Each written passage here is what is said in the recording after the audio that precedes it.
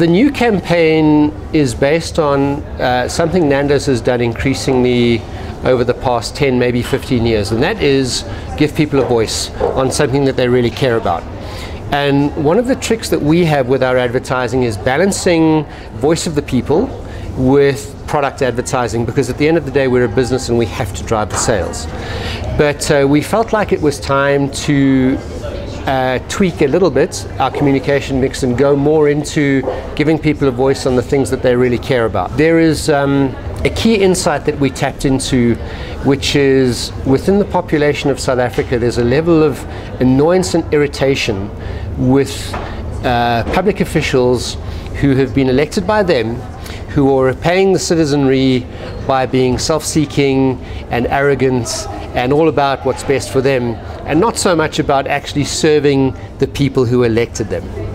And so that's where the insight comes from. And when you drill into what that insight means in terms of how it manifests itself, what consumers tell us is that the Blue Light cavalcades is probably the best symbol of that, because you've got everyone and their neighbor now has to have a Blue Light cavalcade. It's not like, 20 years ago the state president had one, maybe the deputy president had one. Now everyone who's got an office has got a Blue Light cavalcade.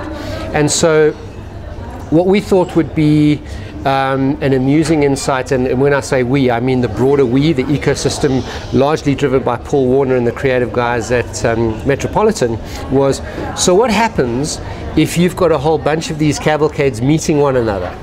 So in other words, everyone's trying to shut down the intersection to allow the cavalcade to go through. But what happens if they're blocked by another cavalcade? Because there are so many of these things going on now.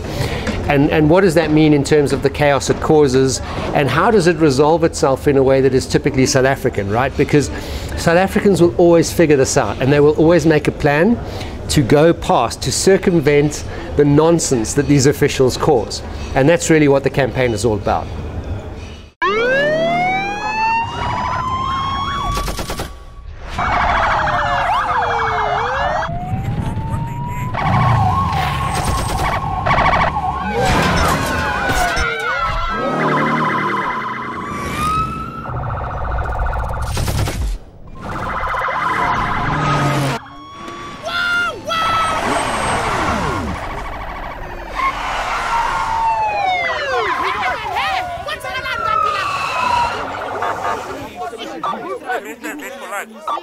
I've got the Gauteng Minister of Fisheries here. You can't just be passing. Hey. I'll blow you. I'll blow you, my man. In fact, I'll blow all of you, okay? I'll blow